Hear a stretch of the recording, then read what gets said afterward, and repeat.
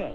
Ham hocks, turkey, potato salad, some donuts, some fruit, cookies, sweets, and nice hot coffee to wash it down. Nothing like a nice little refreshment for the train trip. How long are you girls going to be down in Nashville? Just long enough to see our sweet sister Linda Jo safely married. Well, she finally nabbed somebody, huh? I'm surprised. Leave that alone, Montgomery. On the train, I want something left to keep my feet warm. Montgomery,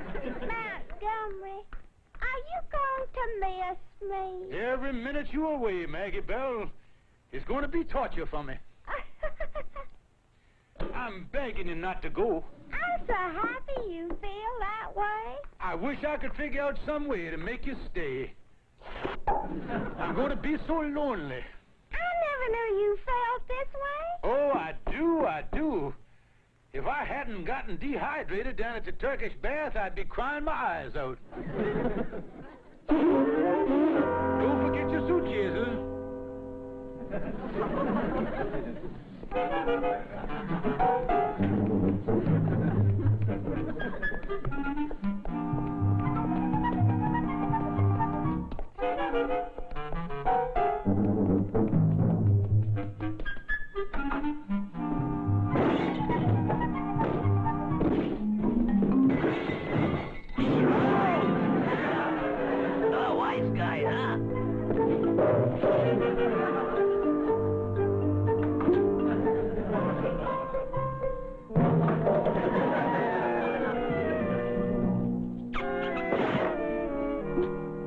Goodbyes sure are hard on my head. Now listen, Montgomery, before I go. The landlord won't take any more nonsense, so I put $50 rent money in this envelope. He'll be around tomorrow noon for it, so don't let anything happen to the money. Oh, don't worry. Nothing will happen to the money, honey. Well, see that it doesn't. Goodbye, Montgomery. Goodbye, Maggie Bell. Goodbye, Montgomery. Goodbye, Sue, you messy old creep. What's that? I said goodbye, Sue. I'll miss you a heap.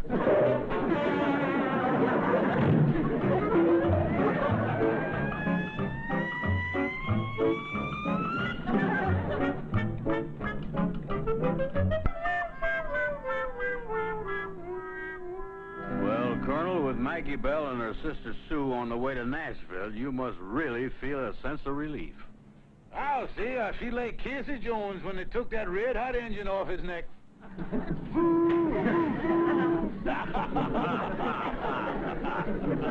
Walk me back to my house, will you, Calvin?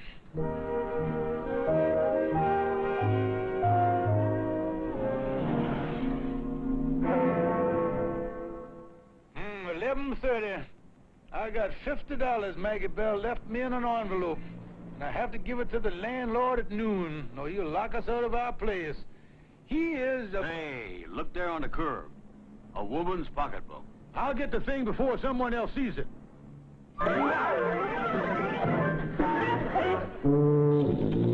Excuse me, old chap. I do believe I saw that pocketbook first. Oh, I didn't see you there, but I do believe I saw it first. My friend here, 20/20 Vision Burnside, will testify to that. Oh, yeah. Yes, sir. Now, see here. All I'm interested in is to find the rightful owner of the pocketbook. I think the first step is to open it and see if we can find some clue to its ownership. Yeah, I was afraid of that. Well, let me see in here. Wow! Yes, I wager there's $400-500 in there. Well, too bad there's no name and address in there. We're just going to have to split it. Just a moment, old chap, but there are some credentials in there. Well, we'll split them too. Come on. I mean identification. Oh, jolly good. The pocketbook belongs to a Mrs. Herbert Terwilliger, 2432 Lakeview Terrace. Telephone number here, too. What say I pop in and give her a buzz from the apothecary? Well, there isn't too much time. Why don't you go in the drugstore here and call her on the phone? Exactly what I had in mind. We might catch her in a gratuitous mood. Yeah, sir. Is that good or bad? Sounds a little on the naughty side. I mean, she might offer a reward. Oh, yes, a reward. Oh, yes, sir. Yes, sir. Get on the phone.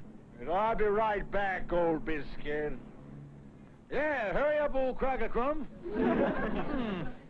Peculiar accent the fella had, huh, Calvin? Yeah, he didn't seem to have a good grip on the English language, did he? He's some kind of a foreigner. Let's watch him through the window.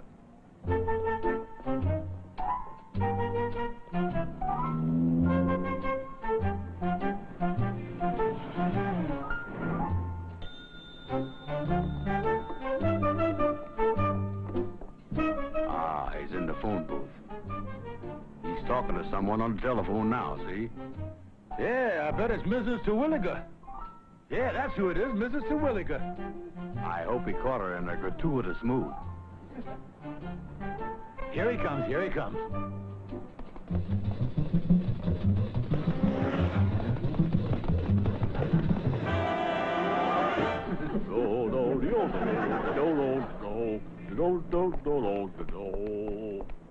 Well, I got to Mrs. Terwilliger. She was simply overwhelmed. Yeah, well, in round figures, just how much was she overwhelmed? She said she's coming over and has $100 reward for us. A $100 reward? Yes, and inasmuch as we found the pocketbook together, I thought we might split the reward 50-50. How does that sit with you? Well, it squats with me pretty good. Yes, I think that's fair. I do hope Mrs. Terwilliger hurries, though. Why, you in a hurry to get someplace, mister? Yes, I have a rather important meeting in my office. I strongly dislike keeping my solicitor waiting. Well, if you're in a hurry, sir, you can give us the pocketbook and we'll be glad to... No, I shan't want to miss out on my share of the reward. Oh, shan't you now? No, after all, when Mrs. Terwilliger gets here, she might decide to extend her generosity further. Yeah, I was thinking the same thing. Now, look, mister, if you were in a hurry, I got $50 here. I could give you your share of the reward.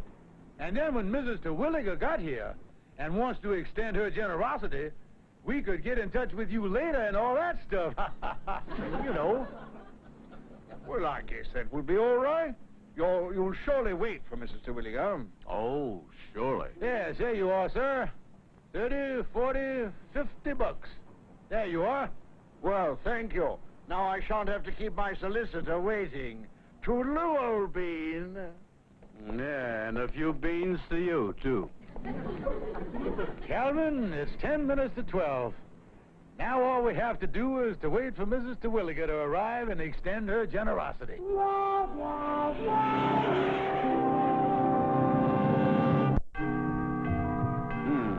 Colonel, it's 7:15.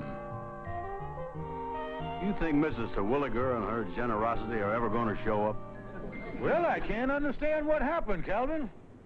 7 hours ago, old Biscuit Head said that she'd pop right over.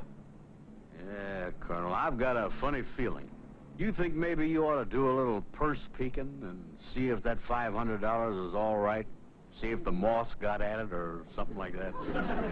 Yeah, that's a good idea, Calvin. I'll open it under my coat, and you can kind of look in there. I can't see anything. It's too dark in there. Well, light a match then. Now, can you see? Yes, and unless they're making money out of watered silk, there's nothing in this pocketbook but a lining. Let me see. Oh, Calvin, this is terrible. It's empty. We've been gypped. I've lost the rent money. Oh, Calvin, what am I going to do? Take it easy, Colonel. I'll pop into the apothecary and get us both an aspirin.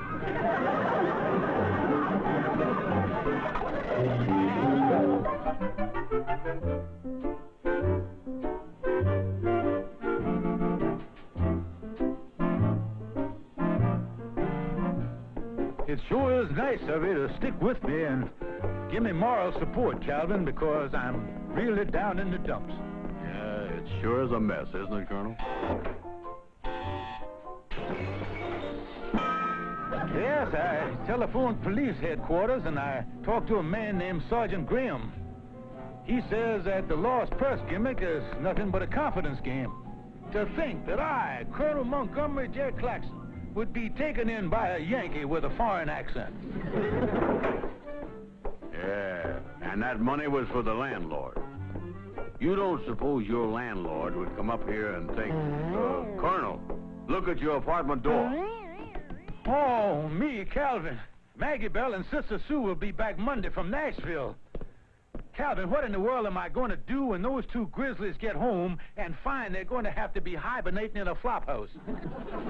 I've got to get some money to pay the landlord. I've got to get it.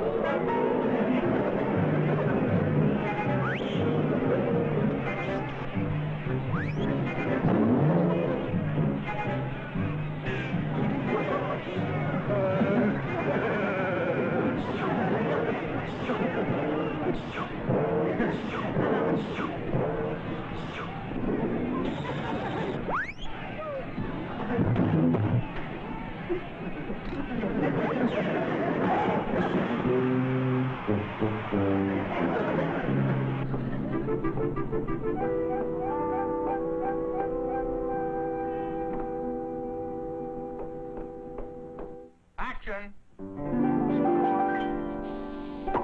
Cut!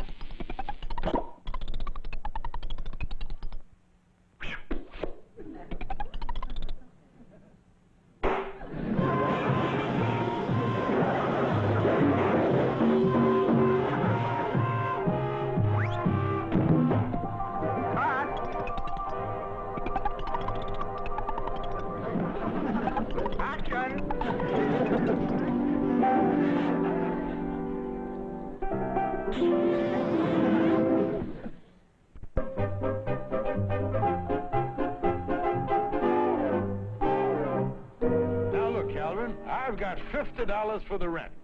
Tell you what, let's pull the old gimmick ourselves and double our money. Well, now, wait a minute. We're liable to get in trouble. How could we get in trouble doubling our money? We've got the pocketbook. All we have to do is to find the sucker. Yeah, but are you sure you have the gimmick straight? Certainly, Calvin. I've got it in my mind step by step. The pocketbook, the phone call, Mrs. Terwilliger, and everything. Now, come on, let's go.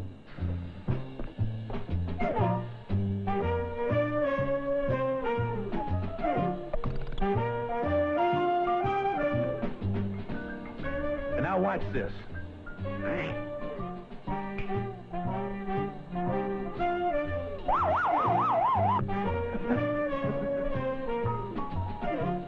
Uh-oh, here comes the fella. He doesn't look like we ought to have much trouble with him. Yeah, look at him there. Go to work, Colonel.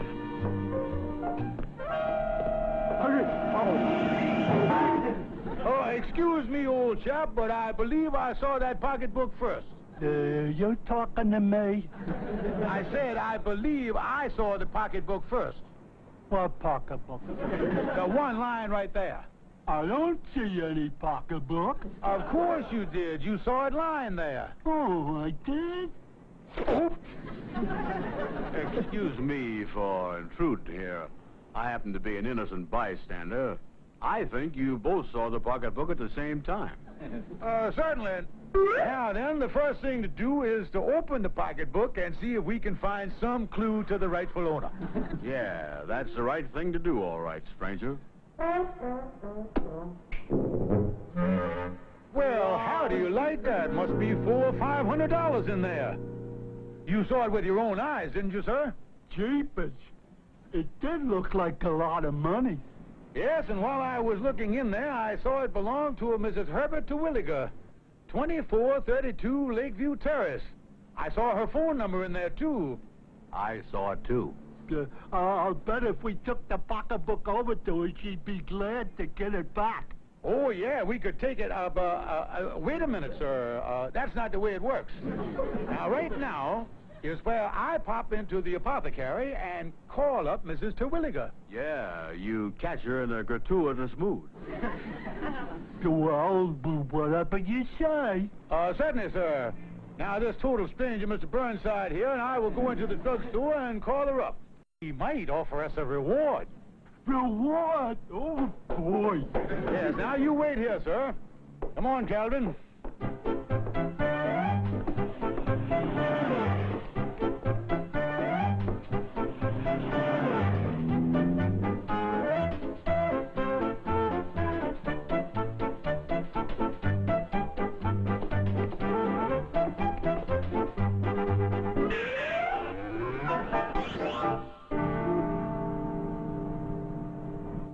Look at him out there, Colonel. We really got a dodo with this bird. Yeah, he isn't even watching us. Oh, this is like taking candy from a baby. Come on, let's go back.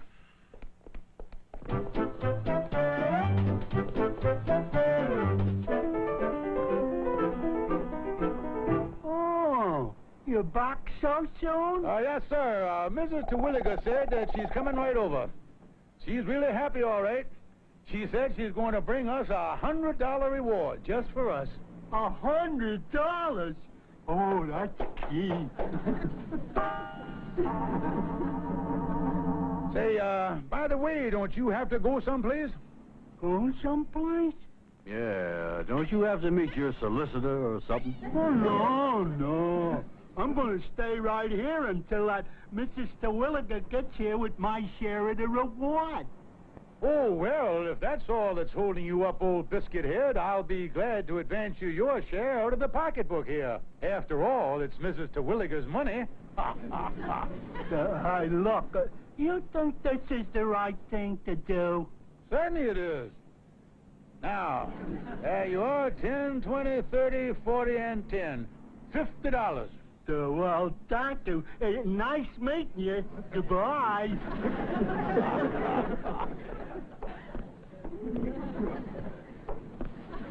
Tell me, did this thing work out all right, Colonel? Certainly, Calvin, certainly. You see, he went off with our $50. So we end up with a total of $100.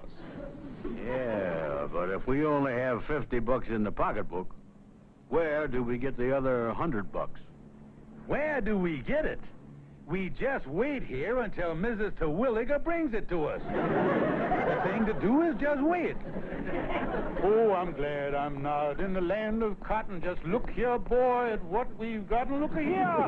Look here. Look here, Calvin, boy. Say, by the way, Lakeview Terrace is only around the block. She's taking a long time getting here.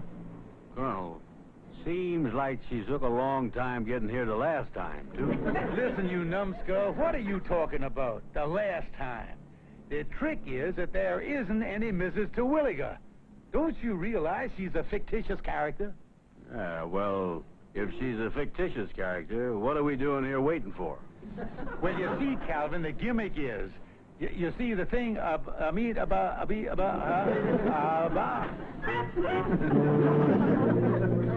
you know something, Calvin? We have been swindled. That fella's a crook.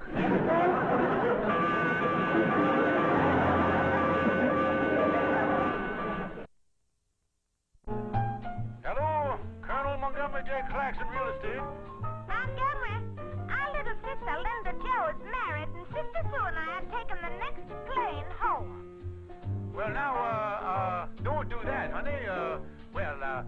I wouldn't want you. Well, you ought to stay there and enjoy the fresh air and the sunshine and the smog and all that stuff. There's no need to hurry back. Yeah? Well, you never worried about us enjoying ourselves before. And when we get back, everything better be all right or you're in for trouble. Now, if you got that through your head, or do you want me to put Sister Sue on and let her make it plainer to you? Oh, no, thank you. I think my eardrums have suffered enough for one day. Those two sour old females are going to fly back from Nashville on the next plane. Oh, I'm really in a mess here. Yeah. I'd suggest you go throw yourself under a cross-town bus, but we don't know the bus schedule. Well, you know something, Calvin? Us Claxons of the old South never gave up if there was a fighting chance.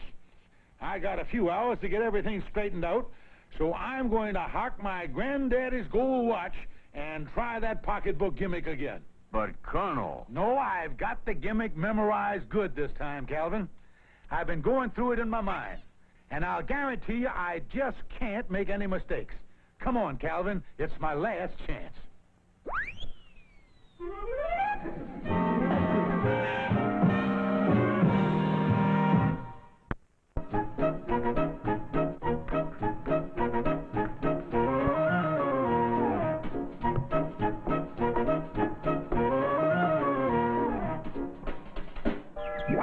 Excuse me, sir. But I think I saw that pocketbook first. Oh, you did? And I suppose now you'll call Mrs. Terwilliger and you'll wait here for the reward. Say, wait a minute, mister. How did you know all these things? How did I know? You're the guy we had all the complaints on. Come with me. I'm Detective Sergeant Graham of the police department.